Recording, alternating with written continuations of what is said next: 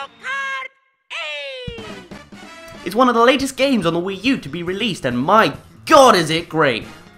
What's up guys, it's Daz here, being really care as I'm dropping another Daz review on you guys. Hopefully this one will be more short and sweet, so let's begin.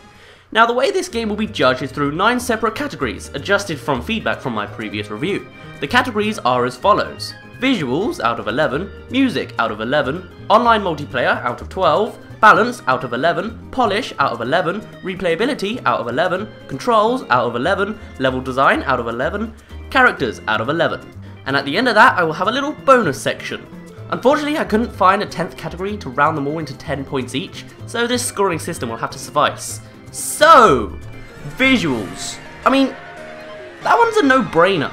11 out of 11, no questions asked. Music, again, just literally the only problem I could possibly conceive is that Grumble Volcano has very little remastering to it. Just a little echo and other minute things that I didn't really detect. It's such a small thing, so I don't really think it's worth deducting a point. So, 11 out of 11, once again. My personal favourites are N64's Rainbow Road, Sweet Sweet Canyon and Dolphin Shoals Above Water, though pretty much the entire soundtrack is great. Online multiplayer. Now this one was given a maximum of 12 points, simply because I needed the total to add up to 100, and I feel that the online features are the most important parts of Mario Kart 8. So, how'd it do? Well, I found it to be surprisingly reliable and functioned pretty adequately in game. The other players were actually in the same place on everyone else's screen, and items wouldn't miss from lag or anything. The only exception I can think of is that item boxes aren't always hit by other players, and the boomerang possibly doesn't return to the players on my screen, but it might just be coincidentally their last throw every time I witness it. Other than that, the online capabilities seem pretty flawless. That being said, however, I did find that losing connection was a common occurrence, and for that, I will be deducting 1 point from the 12-point total, bringing online multiplayer down to 11.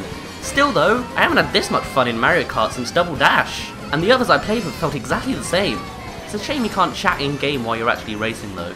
Balance. I would say this is Mario Kart 8's weakest category, as some items are well balanced, such as the blue shell, which while can now be destroyed by the player in first, it compromises by becoming a threat to other players in front of the user, as it slides in the centre of the track like a regular shell. But it is now impossible to hold a second item whilst holding an item behind you, which helps to balance the game out more as the player in first has a harder time defending themselves, but this has not been too well received. In fact, the first place has become one of the most boring and frustrating ranks in the game at this point, not just because the items are less helpful, as has usually been the case, but the most common item you get now is the coin, which is not a good idea at all. They barely have a function in the game anyway, except unlocking vehicle parts. The only scenarios where first is fun is when you either have a super horn to hold the entire time, or if you have 3 green shells to fire behind you, and that requires the other players to be close on your tail anyway. On top of that, you have the Crazy 8, which disappoints me. For one, it's not random items that surround you. Instead, it's always a green shell, a red shell, a banana, a coin, a blooper, a mushroom, a star and a bomb. This item is also not a lower rank exclusive. Oftentimes you'll find the player in third get this item, which is incredibly unfair for the player in fourth, for example. The balancing in this game are by far the worst in any Mario Kart game so far.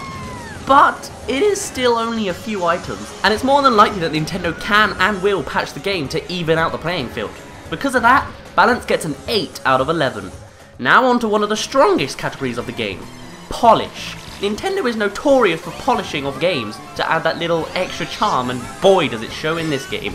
A few examples of these little extras include beeping at the start of a match to start all the other characters, music changing when you are underwater, instruments adding when you are in first place, characters looking at each other and items as they come closer, the movements of the characters while rewinding in MKTV, and touching the back of the Mii's heads will make them flinch. Do it enough and they'll get frustrated. And there are many others, I just can't really think of them right now. Polish gets an easy 11 out of 11.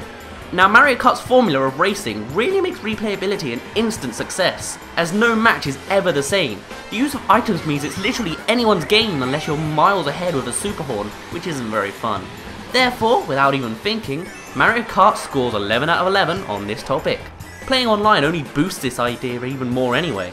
Controls. Now I personally favour the Wii Remote and Nunchuck setup, and with this I find the controls to be perfectly comfortable. Albeit slightly perplexing that B drifts and Z uses an item, which I'd expect to be the other way round, but it's still perfectly fine. This is also the same with the other control schemes, with the only one showing difficulty being the gamepad's motion controls if you have a faulty gamepad, which is not even the game's fault. So, once again, Mario Kart 8 scores an 11 out of 11 for controls. I especially like how with the gamepad you can switch between viewing what's on the TV or the map, and while it's not advisable to do so while racing, you can do it before or during the traffic lights at the start. It also remembers your viewing preference until you exit the game completely, which is very nice indeed. For actual gameplay, I, and many others, now find it actually possible to play as heavy characters such as Bowser, which means something must be going right. Level design. With the possibilities of underwater segments, gliding segments, and the new anti-gravity segments, you can pretty much guarantee for some mind-blowing level designs. I mean, look at Rainbow Road!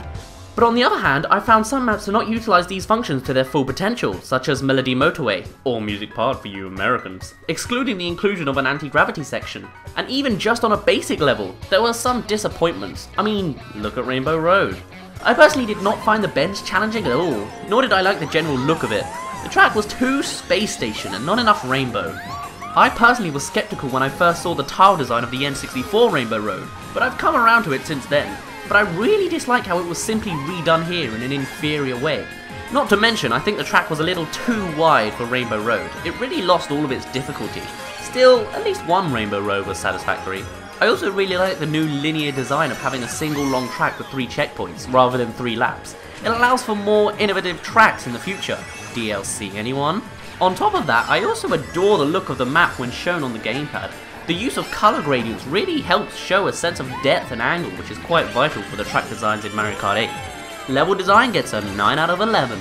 On to characters, and at first I once again was skeptical about the introduction of the Koopalings, but they really do show a strong diversity between them, and I can finally tell the difference between Iggy, Larry and Lemmy.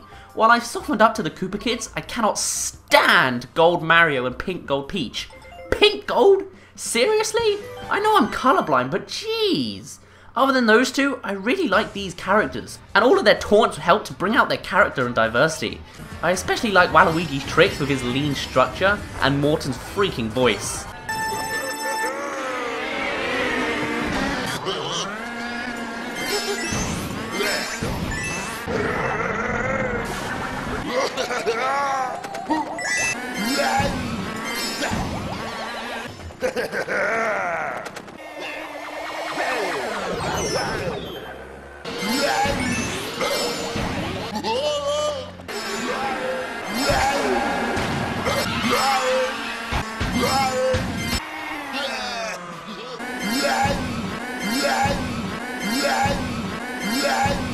Anyway, characters get a 10 out of 11. And that is all 9 categories. However, I have one bonus thing to add to these reviews, which can't be counted as a 10th category, as the top score for this section is 0. Nitpicks. I'm a real nitpicker, and so my rule is for every 3 nitpicks I have with the game, 1 point will be deducted from the total score. So, what did I find? Well, I feel like more could have been done with the gamepad in this game. For example, I often have the gamepad to my side as I play, so it would have been really cool to have a side view mirror as a viewing option. The fact that the horn was a default choice is not very appealing, especially since it can be used by pressing the item button when you don't have an item anyway. It would have been even nicer if you could customize what to have available on your gamepad before the match, so you have 3 or 4 options for a single match. That's one nitpick. Next, there are no presets for saving vehicles. The roulette system means you have to scroll through to find your favourite vehicle manually every time. It would be nice if you could save like 3 for future uses. I would also complain that there is no random option, but there is. Shame there isn't one for characters. That's 2. MKTV. I love ya, but damn, I wish there was more to ya. At the very least, allow us to turn the camera around the player as it plays. I've had times where I've had to try every combination of editing styles to get the correct camera angle, and I'm often disappointed by the end of my efforts. Like the time I destroyed a blue shell while it was on the ground with a red shell, I think. The time I threw a bomb down Mount Wario to hit the player in first from miles behind. Or the time I shot someone down with a green shell. Though MKT was more interested in me getting hit by a red shell. This is literally the best clip I could get of it, and the other 2 clips, they cut it out completely. Also, the editing options are bland and linear. Maybe an advanced option could be available? And while editing this video and seeing videos posted to YouTube and Miiverse, the quality of MKTV clips are also kinda lacking. Do you see it being a little pixelated? I certainly have. And finally, switching characters online. It's not an option. If you want to change cards or characters, you have to leave the server and come back. Say goodbye to your stranger buddies. And that comes to a total of 4 nitpicks, and since every 3 means -1 point, nitpicks will drop the total score by 1 point. Not too devastating, but I think it's necessary. So, put these all together and we have 11 from visuals, 11 from music, 11 from online multiplayer, 8 from balance, 11 from polish, 11 from replayability, 11 from controls, 9 from level design, and 10 from characters.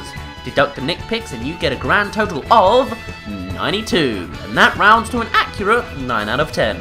Would I recommend this game? Hell yeah! Even if you don't have friends IRL, the online functions are good enough. As stated before, I haven't had this much fun since Mario Kart Double Dash. I adore this game! And that is the end. Hopefully this was informative, and if you're interested in more, here are some links. For now, my name's been Daz, you didn't really care, and I'll see you in a bit.